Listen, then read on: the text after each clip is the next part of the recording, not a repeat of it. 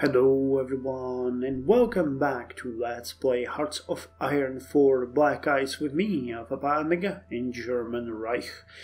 So, we are 2 episodes in on our way towards excellence and glory or utter defeat, depending on how this playthrough is going to go. And today we're going to continue on the course to improve our economy and, general starting, not even preparations for war, but the general preparations to make our nations stronger. But before we go anywhere near that, I wanted to thank Popword because he mentioned in the comments that it takes a couple of days for the note that you can recruit a new SS division take place in the actual division recruitment screen. So when we go there now, we can see that there is the SS Verfügungstruppe Brigade available, and I'm interested if it's gonna remove the 2 divisions that we have. Well, actually, they're divisions in all but name. The Germania and Deutschland are just one. These are not that one. Okay, so that's the Totenkopf, right? Those are the ones that have, they have just two battalions, but these guys have quite a lot of semi-motorized units. So let's see what these ones are going to be like. Oh, they're going to be 6. So yeah, I think that these 2 will be removed and we're going to get 1 instead. Which should also have the motorized, yep, it has motorized artillery. So this is like an amalgamation of the 2 units. So let's put you back into the Waffen SS and we are going to continue on our journey here. Now we are going to start with the complete Schiffbauersatz, which we read in the previous episode. The reason why I'm taking this one so early, even though it's not connected to any national research slot, is that it's going to remove quite a lot of penalties from our ineffective ship design. The German shipbuilding industry has been largely stagnant since the end of the First World War. Limitations by the Versailles Treaty and the Anglo-German Naval Agreement have greatly restricted the practical development of modern shipbuilding. As a result, while our naval industry is technically competent, designs are not the most efficient in terms of size or material. So it's not going to remove it completely. The capital ships and carriers are still going to have a penalty of 4% in IC cost and large cruisers of 2%, but the rest is going to be removed. There's also a secondary benefit here. We're going to get 2 naval dockyards, some navy experience, and we're also going to get a capital shipyard, which will allow us to build 4 capital ships at once, because right now we are using 30 and we have 15 left. So if we want to put the 2 capital ships here of the, what is it called? I forgot. Bismarck class. So if we want to put 2 more there of the Bismarck class, we would definitely need that extra 15 capacity that this capital shipyard should provide us. And the naval experience of 20 is going to be beneficial for us as well. I don't know how far we are from the targeting. Oh, here it is, 42 days. One is going to coincide. We're going to get 20 naval experience. That should be fine. Okay, cool. That's going very well. And the remilitarization of the Rhineland. Germany has stationed troops in the Rhineland territory close to the French border in clear violation of the Treaty of Versailles. The local population cheered the German soldiers on, while the diplomatic reactions from France and Britain have so far been muted. It is no more than the Germans walking into their own backyard, a political commentator in Britain observed. Well, he's not wrong, but he's not also technically completely correct. So no new ships available. You guys are still drilling, right? You should be... You're not, okay. So I'd like to set you to drilling. I thought I did that last time, but I obviously didn't. So we're gonna start by spending some fuel on these guys so that they get better experience. That will provide us also with a slight bonus to air experience. And the oil situation, I'm thinking we might start importing more oil from Venezuela. Once we hit, say, 50,000 in reserve, I'm gonna do that. And we now have 150 political power so that we can get Hermann Göring an industrial planner. So he is going to decrease the political power gain by 2% and factory output by 1%, which is bad, but other than that he's amazing. A civilian to military factory conversion cost lowered by 10%, fascism support increases by 0.01 per day, infrastructure cost is lowered by 15%, airbase construction speed is increased by 10%, railway by 7.5%, civilian factory by 5%, which is what I want, and air assembly by 10%. So let's get him there. It's also very historical because we are going to get the Göring's 4-year plan very soon. He was in fact in charge of setting the goals for us, so getting him in the government makes complete sense. So let's speed it up now. With the Air Force drilling, we are left with the fuel for...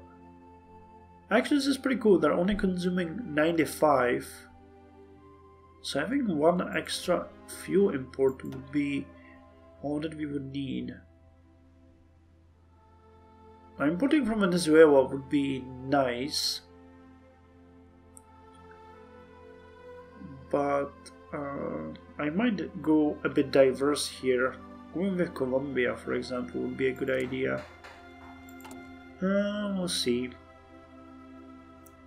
So give us 20 naval experience here. Can speed it up a bit more. Oh, but before we go there, I forgot about one thing. I actually checked that we can now get the Aufstellungswelle 1. The Aufstellungswelle 1 is the first on the military build-up decision tree.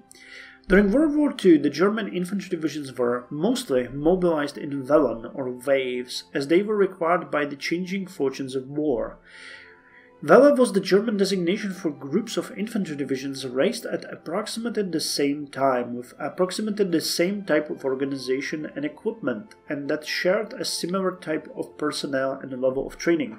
From 1949 to 1945, there were at least 45 Wellen formed in the various Wehrkreise, or military districts, under the supervision of the Ersatzheer, replacement army. Developer note: most units of Welle 1 are being deployed with the startup of the game. Ah, okay, so those are the ones that we have here. Cool, that's good. But it continues. Around 11 infantry divisions are being deployed by events. Until the last unit is deployed, this template is locked due to the events. With the last event forming the 17th Infantry Division, the template will be unlocked. Ah, okay, so then we can put them together with the other units that we have. Cool. So let's order them. It's gonna start giving us divisions. It's not that, you know, we can fully equip them right now, but we do have a certain amount of equipment. And I'm seeing that we're actually producing quite a lot of certain things that we might not benefit from immediately. So the Feldbuser models, we need more of those. But we have, wow, we have so many infantry guns and we're producing only 3.62 per week. That's interesting. Interesting choice. Okay, I thought that I could remove some factories from that, but no. White anti-tank. Yeah, okay, so that was the point of contention, but obviously that's not how it is. So we completed the Schiffbauersatzplan, and we are now going to go with the next one, which will be the Road to Autarky. Just checking my notes here. I'm gonna read this. I think I read it already, but just to make sure. The Schiffbauersatzplan, replacement ship construction program, was a plan approved by the Reichstag in 1932. The program called for two separate production phases, the first from 1930 to 1946 and the second from 1936 to 1943. The latter phase was secretly intended to break the Versailles restrictions. And I'm kind of confused now, because I thought that it said that it's gonna give us 20 Navy experience and we got only 15. It's a bit weird. Maybe I misread that. I was under the impression that was 20. So now let's go with Road to Autarky. And that actually means that we will not have enough naval experience for the Bismarck. So we need to send some ships drilling. I say we send the High Seas fleet to drill. They do in fact need that experience, and they will give us the most experience the quickest, because the small ships would consume less fuel, but they would take way longer. And that actually tells me that we desperately need fuel now. So let's start importing it from Colombia, so that we don't fall too far too fast. Yeah, the High Seas fleet, just those 7 ships now consume 185 per day, which is more than 300 aircraft.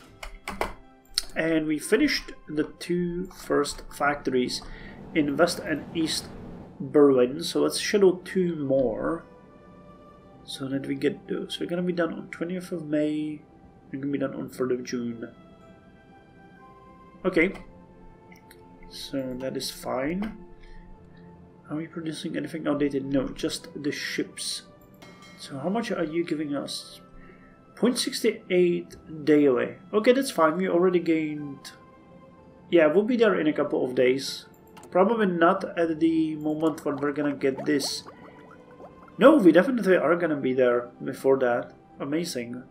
Because that should be like 20 days worth of training for that 1 extra point. Cool, so that actually works out fine. And considering we have that, yep, we got now 30 capital shipyard capacity, so we will be able to schedule 2 more ships. I'm gonna immediately put the production from these submarines on those, because I want to get them as fast as possible. And okay, we're down to 26th of February 1940 and 28th of May 1940, so you definitely will not join us in the beginning of the war. That really sucks. I don't know if we can... Actually, you improve the output as well, so if we improve it further and get some research done, we might still be able to push it down, but most likely not to September 1949. Which sucks. That honestly sucks. But we'll see. We shall see. And we are starting, right off the bat, we are starting to feel the pressure of not enough military factories. Yeah, 279 days. Arms deal.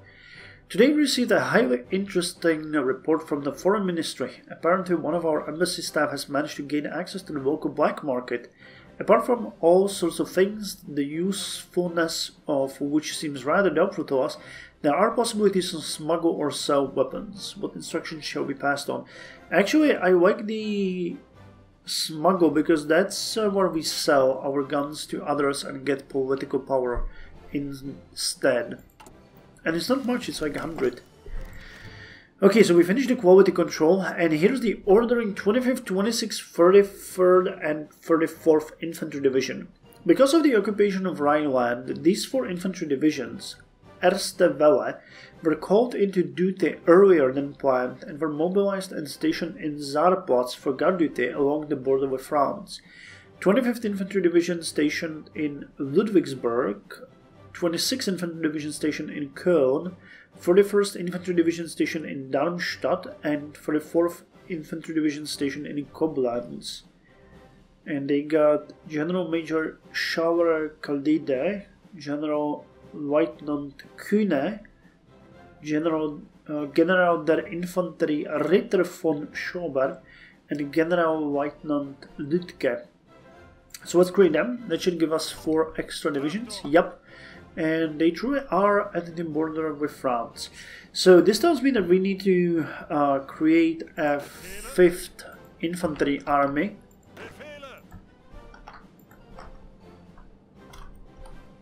And it's going to be under... it's Heeresgruppe, ja, Heeresgruppe, da, ja. Heeresgruppe Ost. No, actually, this would be Heeresgruppe West, because Ost will be all of the others. I think that it's West in German. I need to check that. And who's gonna command this? We need someone who will have defensive doctrine in both. Kichler. Yeah, Georg von Kichler. A known face for us. So you're gonna command these divisions. Cool. So we got 25th, 26th, 41st, and 44th. I actually have half a mind of assigning these divisions there as well, because that might make my life a bit easier, but well, we'll get to that later.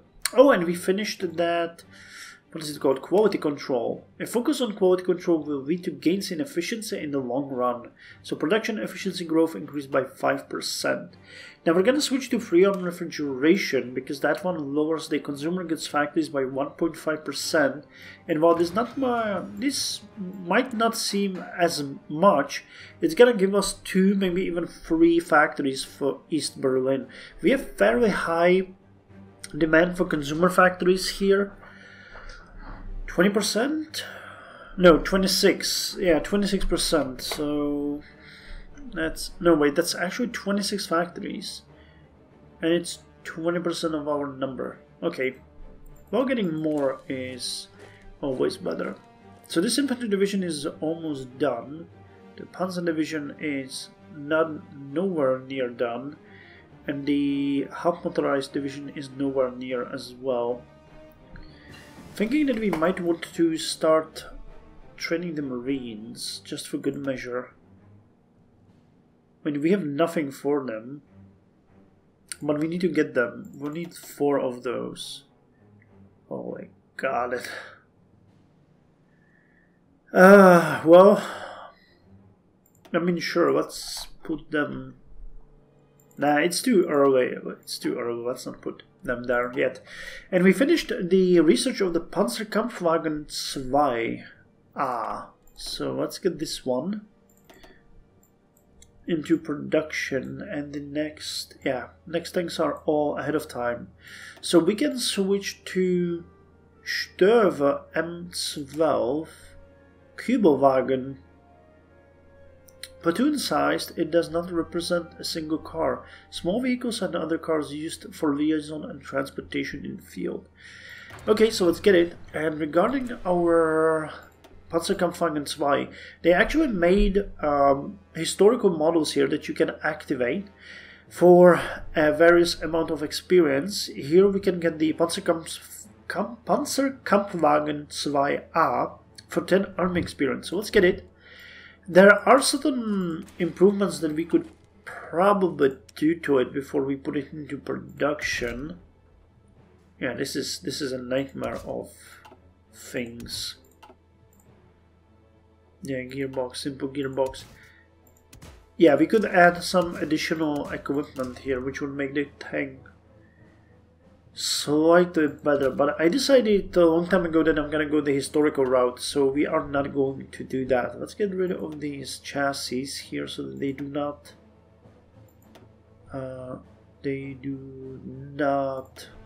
clutter up the interface, and we are going to stop producing the Panzerkampfwagen 1 and start with Panzerkampfwagen 2, which actually costs more than double. Defense 4.62, okay, 7.28, the breakthrough is 7, here it's 12.61. Yeah, okay, I understand that it's better. Hard attack and soft attack is also more than doubled. Okay, yeah, it's worth every single IC that we're gonna invest in it. But it's gonna make the production way slower, so we need to think about that. How long till we get the necessary amount of tanks now? 67 days. Okay, well, still better. The Panzerkampfwagen 1 were fairly underwhelming. Okay, so we finished the, what was it called? Improved fire control system. By entering course, speed and distance of a target, a mechanical computer can accurately predict where the target will be when the next salvo is ready to fire. Cool, so that gives us a huge bonus to light and heavy attack. It's amazing. And what are we gonna research next? Well, I know that we spoke about the improved transport ships. Oh hey, they cost only 290 days? I thought it said something like 600 days. It was a couple of years. Small navy, visit speed bonus 30. Huh, it's a bit weird. Well, but then, I mean, let's do it. Let's get it. And with this technology, we actually have the availability of the Bismarck now. So let's get the Bismarck. Historically, there were 2 Scharnhorsts built and 2 Bismarcks. So we are going to start with a historical setup here. So here's one Bismarck and here's another one. So let's put them for construction. Come on, there's so many things here. And the second one is down here.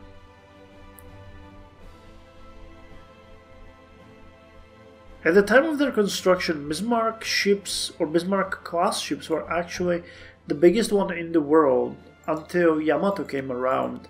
There is a great story of one of these. I think it was the Tirpitz, which was in north of Norway, stationed somewhere around, I think it was actually in Narvik itself.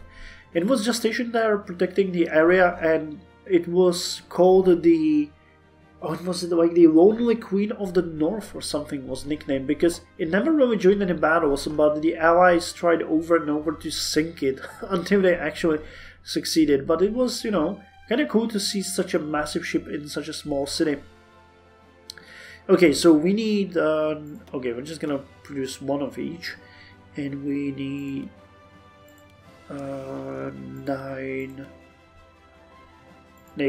6 shipyards or dockyards. Cool, so now we're producing them and we are short on chromium. This is chromium, tungsten is over here. So let's increase the import from Turkey, not to 214 but just to 16, which should and does fix it. And we also need to increase the production of Admiral Hipper. Let's put the 2 extra. Yeah, and I think this, yeah, we're using most of the imported chromium, so that is good. And here's our BF-109 and our combat engineers. So, with the combat engineers now with us, there really isn't much that I can do here that would be on time. We could build a new class of trains after researching the BR-57. But instead I think we're gonna go with the light artillery gun barrel upgrade. It's ahead of time as well, but really there's nothing else that we can do at this point, so let's get this one. And for the aircraft, the BF-109B, there's no A, that's interesting. This is, you're starting with B already.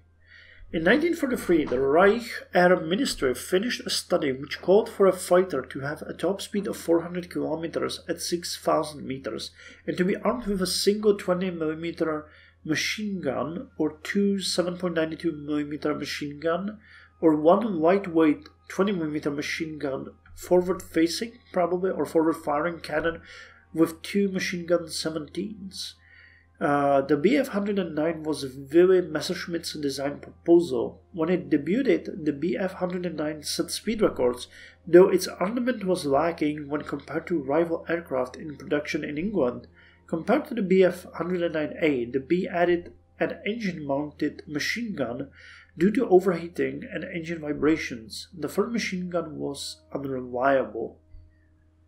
Okay, but it has 450 kilometers per hour. And it is so much better than the one we're producing. So we're producing this one, multi-roll, right? No, we're actually...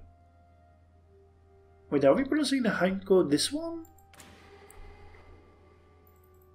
Seems like... No, it's the... Yeah, why aren't we producing the other one? That's kind of weird, but okay. So what's the difference between this one and... yeah, there's the B one and this one. So the range is actually smaller, that's interesting. Air defense is higher, agility is way higher, air attack is slightly higher. Not that much. Max speed is greatly increased. Air superiority is increased. So, well, actually that's not such a big difference. Looking at that, I was expecting that the BF-109 would be a huge step forward, but I guess not. So we could work on our Quasar support now, but we're not producing the Quasar support. But we should start as soon as possible. So let's get the Stukas up and ready for production. That is a good choice in all cases. So we are still unable to get the third operative. Yeah, we're getting really small gain. Yeah, daily gain of 0.42. It's not much, but it's an honest job. Arms sale. Fortunately, our agent was able to protect his identity and his black market contact could not trace him back to us, because it sure looks like our host country is discreetly buying some extra weapons. Shall we make the prepared delivery? These are mainly older but functioning rifles. Yep, 100 rifles in exchange for 15 political power. I am in. That is always a good choice. So road to autarky comes next. One of the principal aims of the National Socialist State is to secure Germans' complete independence from other countries' resources. To that end, the fatherland's own selection of resources must be expanded.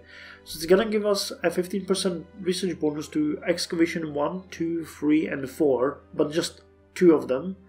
And it grants us autarky trait, which gives us resource gain efficiency bonus of 2%. 2 extra % fuel gain per oil, and lack of resource penalty is lowered by 5%.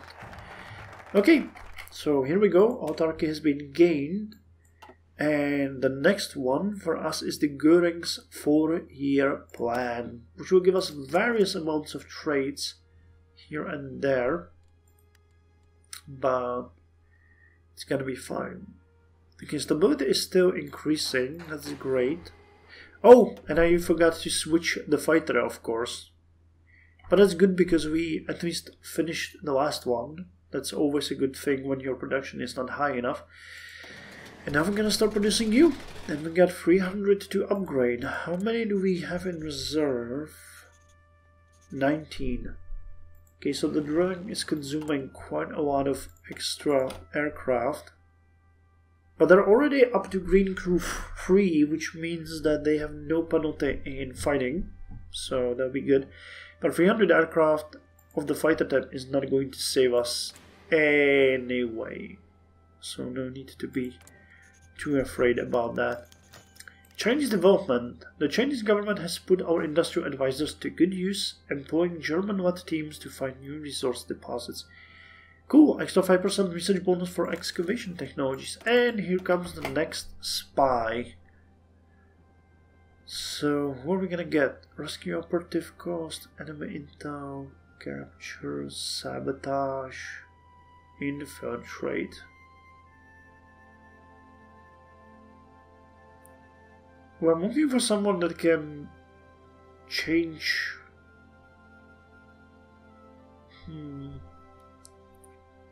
Who can do some propaganda and change people's minds, but no one here. So let's just go with Elisa Bazna, who has an infiltration bonus. Yeah, our network is at 18% in Sweden, so let's see how much of fascist ideology we can do here. Drift per day. Oh, okay, it now jumped to 0.01 at 18%. So hopefully it's gonna go higher. National coverage 11% is the only one that is modifying it for us. Okay, we no longer get imported chromium, but that's fine. It was just 2 of those, and we still got 1 extra here. So what are the dates of the ships coming out? We are going to get... Yeah, let's sell some more guns. We are going to get you in February 1940, May 1940, and you guys are gonna come in 1941. Actually, I just realized that I haven't even checked what the difference between these are. Between these 2 ships is. What the difference between them are. Yeah. Language alpha. So Charles cost is cheaper by about 1,100 in IC. Okay. I think the main difference is going to be in the guns. Yeah, okay, so Bismarck has an extra anti-air fire control system, and its fire control system is better, and it has extra batteries. This one has 4 times 11, and Scharnhorst has 3 times 11-inch batteries. Okay, and the difference: heavy attack 47, 36, and Bismarck has. Oh wow, that is a massive difference. It's actually a difference of 20. Range is the same, but Bismarcks are slightly slower. Okay, gotcha. French Popular Front wins election. The French Socialists have won the election. Albert Sarraut will make large... That's probably large concessions. It says large concession, but large concessions to the French workers to quickly end the general strikes. The Socialists will seek to rapidly rearm the French military instead of focusing on the economy and political stability. Well, that's not actually completely true. I tried playing France in Black Ice and it's a nightmare. You are basically blocked. Yeah, look at that. Victors of the Great War. This joint government, it's vehicle stability minus 0.8. That's insanity. Stagnant economy and general strike. Consumer goods factories 50. Yeah. As France, you cannot do anything in the beginning of the game. It really takes a long time before you can get the economy up and running. And it's usually by 1939, maybe late 1938, and at that point it's too late anyway. So, yeah, that's why France falls. Its own population tore it apart from the inside. Geneva is still drilling, huh? Okay, wow. They actually have extra levels here above train crew 5. We still get a bit of penalty here. Okay, so this is the... Okay, regular crew 1 is what we want for all of our ships, which gives no penalty to anything. Okay, gotcha. So we're gonna be done soon. Getting a bit of XP here. Well, we're still bleeding out fuel, so it's a bit of a mess, but I guess that once we are done with the training, it's gonna get better, and we might start importing a bit more fuel after these factories. Okay, more political power for us, extra 25, so we are soon going to be able to get another minister, though it might really be a good idea to start with the Deutsche Werke, because that is going to give us extra naval experience, which we can definitely use, and it is going to give us a dockyard output, and we need to work on the Kriegsmarine as much as we can. Okay, 3 civilian factories, so you guys are still constructing here, so let's put you back on Brandenburg. We can use every single factory we can get here. Yeah, they're being eaten up by our consumer goods. Not great. Training the workforce, audit equipment. Yeah, we need to increase the stability, but I think that we're gonna start by getting the ship designer, because yeah, you're helping the capital ships. Wow, they actually killed one of our agents already? Yeah, they did. Okay, agent killed. It appears that Anton Dahmen, one of our agents deployed in Sweden, has made the ultimate sacrifice and died in the line of duty. Reports from Swedish sources are naturally sparse, but it appears that Anton Dahmen was being tracked by Swedish counterintelligence. It seems likely that he was about to be captured and either chosen death to avoid giving out vital information under interrogation, or was killed by a Swedish agent while resisting arrest. A hero. Okay, so that means we're gonna switch Cicero to building the intelligence network, because that is more important than shifting the focus. And here comes the Göring's 4-year plan, not 5-year plan. Göring's 4-year plan. The Göring's 4-year plan was an economic initiative which Göring, favored by Hitler over Hjalmar Schacht, started in 1946. It involved, amongst other things, reducing unemployment and undertaking public work projects such as the German Autobahn. The Göring's 4-year plan was actually the second 4-year plan to be implemented. It was announced in September 1946. The 4-year plan had 4 priorities. First, to increase agricultural production. Second, retrain key sectors of the workforce. Third, government regulation of imports and exports. 4. To achieve self-sufficiency in the production of raw materials. Coupled with the later formation of the Reichswerke Hermann Göring and the full backing of Hitler, Göring's control of the German economy was complete. The Göring 4-year plan officially ended in 1940, but aspects would remain for the duration of the war. So the first year gives us a civilian to military conversion lowered by 2.5%. Factory output is lowered by 1.5%. Infrastructure construction speed, airbase construction speed, both increased by 10%. Railway construction speed increased by 5%. Military by 3%. Air assembly plant by 10%. None of these are useful. But we need those. We need those because after the road to autarky and the Göring 4-year plan, we can now go to the Bank of German Aviation, which is going to give us another research slot. This one in Hessen, focused on the air techs and air doctrines. And on that note, I'm going to end this episode and go have some dinner. I might record one more today and upload it tomorrow. We'll see. Thank you for joining me. I'm having fun. This is a lot of micro, way more micro than I'm used to. But I really think it's gonna be good. Yeah, we definitely need the Deutsche Werke so that we get our ships out. And I'm always short for naval experience, so getting extra here is going to be very beneficial. So let's go with that one first, because the dockyards are working at full capacity, and I'm not sure if it's gonna do that much of good for us, but it is definitely going to speed up the production slightly and make the changes to our capital ships way faster. So, thank you very much, and see you in the next episode.